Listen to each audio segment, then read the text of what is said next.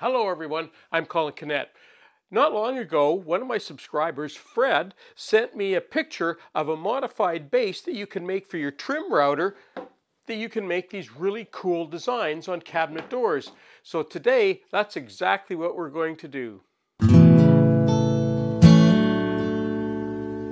Well, like many things in woodworking, there's many different ways of doing things, and the modified base is one way of doing it. In the past, I used like a round, I've just picked a couple of things here just to give you an idea, sort of round corner pieces, and you can do the same thing with of course, with a round base, and you can go up and then do the whole thing like that. So you get the idea what you can do by just being a little bit innovative. But today we're going to make a different base that's going to do this whole thing in one piece. So the first thing I need to do is start off with a piece of plastic.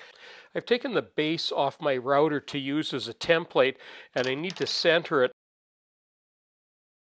But what I'm going to do, first of all, I want to make sure that it doesn't move around on me. So I'm going to use some double-sided tape here and just tape it down to that piece of plastic so it doesn't move around on me.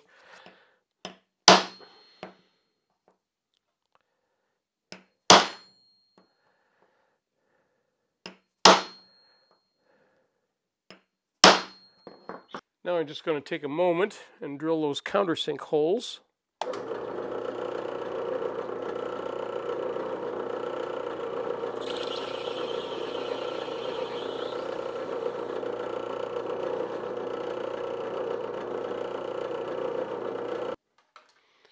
Okay, now I can drill the through holes.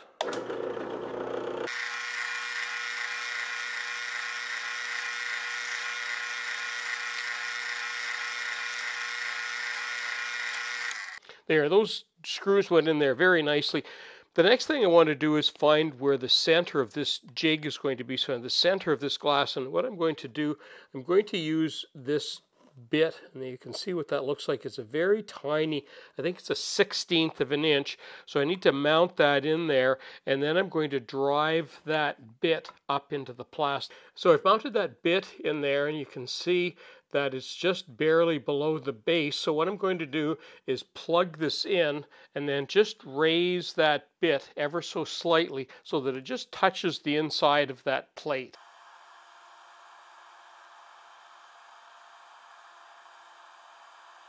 Now I took a moment off camera to make this rudimentary compass, and from the center point to the pen, I'm going to use a felt pen here, and it fits in there, a friction fit as well. So center to center is 4 inches because I know that I want to make in this case, I want to make a 8-inch diameter circle, and I've just made a little tiny hole in there, a little, just a recess, and now I should be able to accurately mark my whole circle here. I ran out a little bit of plastic there, but that's okay. We can work around that. That'll work. That's okay. Okay, I've just done some marks on there to make sure that I've got the angles right here. So first of all, this is set at 120 degrees because I need to make, as you can see, 3 points here. What I need to do now, I'm just drawing a line, and this is just a reference line so that we'll see what that looks like. I'm going point to point here. Okay. Now, what I need to do, now that you can see that, that's what the triangle is going to look like. So there's where the center, where the bit will go. Now, what I need to do, I'm going to etch that line. I'm going to make a etched line so that it doesn't disappear, and then I'll coat it so that I can always see that line. I'll cut this off on the bandsaw, and then I'm going to take it to my sander and just fine tune that line so that I'm exactly right to those lines.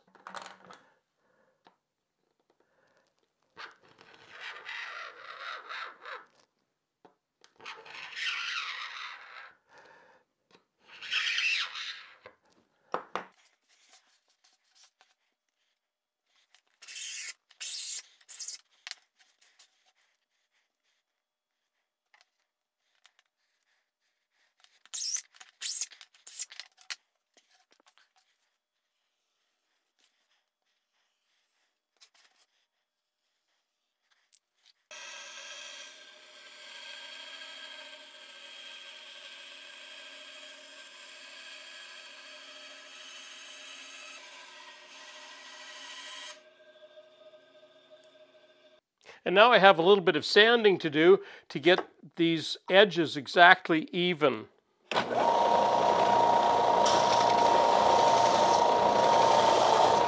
I'm finding there's also nothing like a little bit of hand sanding to make it just perfect.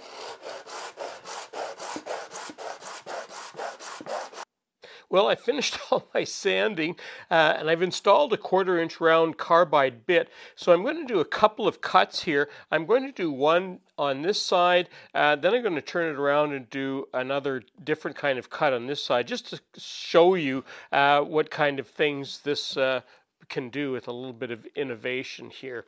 I just need to put my bit a little bit deeper there. There we go.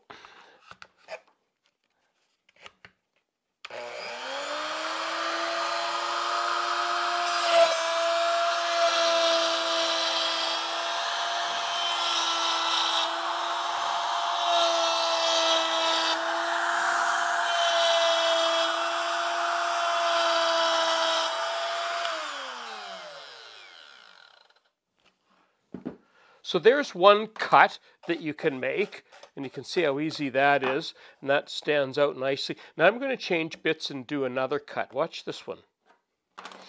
Okay, so here we go. Let's try this again.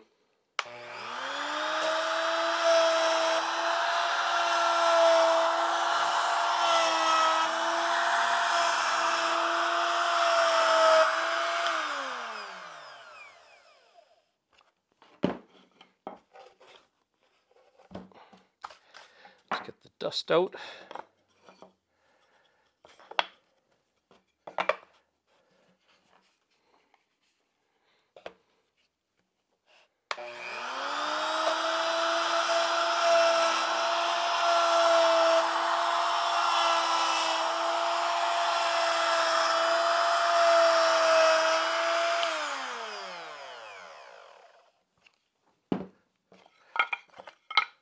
See what you can do?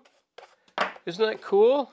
I love that double parallel. It's just a nice, elegant design in there. Well, that concludes our video today. A really cool modified base for a trim router and just another way of getting even more use out of your trim router. And as I said at the beginning, there's all sorts of different ways that you can make the same kind of cut. This is just one way of doing that. I'm Colin Canet for WoodWorkWeb. Thanks for watching.